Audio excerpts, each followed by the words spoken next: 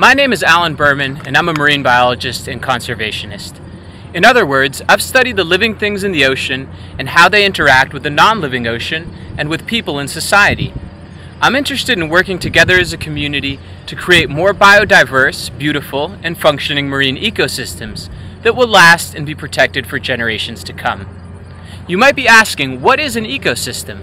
An ecosystem comprises of the interactions between all the living things, like the plants and animals, and the non-living things like air, water, and nutrients in a specific area, interconnected and existing in a delicately balanced state.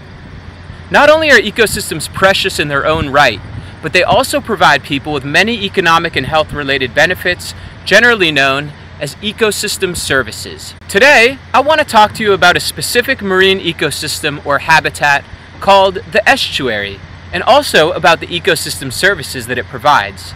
Firstly, what is an estuary?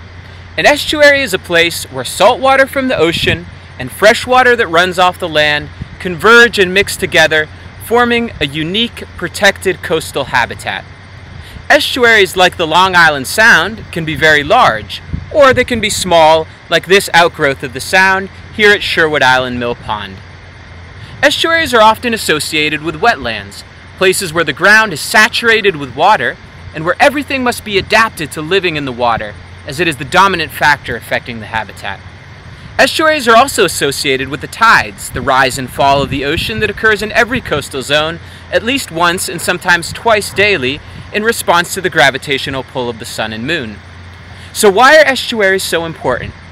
Well, they provide a very unique and different habitat to that of the open ocean and to that of rivers and streams, and because they are relatively shallow, tidal, protected areas, they become nurseries where young fish, shellfish, and crustaceans feed and grow until they're ready to brave the wide open sea. Tides are what bring food and waste in and out of the estuary. Where does this food come from? Well, it's the very plants well adapted to living here, for example by being flexible and resistant to the wind and tolerant of the salt water through the workings of their internal mechanisms that break down into the water and form dissolved organic matter that is the base of the food pyramid.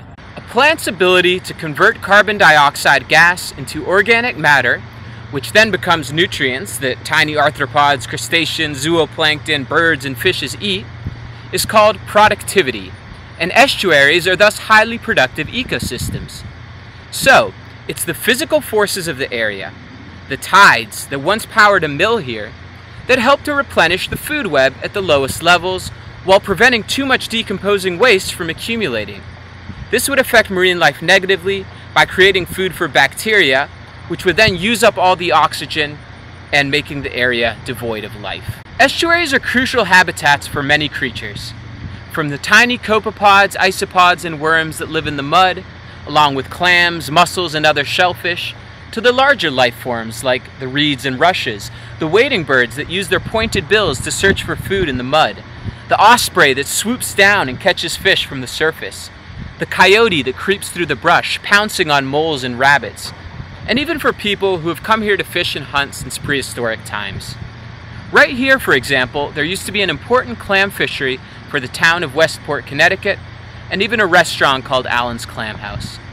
In addition to providing beautiful recreational areas for people and food like clams and fish, estuaries and wetlands provide many other benefits that are not as obvious. For example, in the face of climate change and rising sea levels, coupled with more powerful storms, wetlands like this one act as a buffer to coastal dwellings. The spongy ground also literally sponges up runoff from town, filtering out petrochemicals and pesticides before they can go into the sea and affect marine life. These benefits are generally called ecosystem services, and they have a high economic value, adding to the intrinsic value of the estuary as a highly biodiverse and productive ecosystem. I hope you've learned something about estuaries today, and that you will act to protect your local wetlands by supporting conservation projects, limiting your use of fertilizers and pesticides in the garden, reducing, reusing, and recycling, and even rethinking your consumption of plastics and other trash that becomes marine debris. And by visiting and appreciating an estuary near you, whether it be for bird watching, paddleboarding, fishing, or just enjoying the sights and sounds of the natural world. Thank you very much.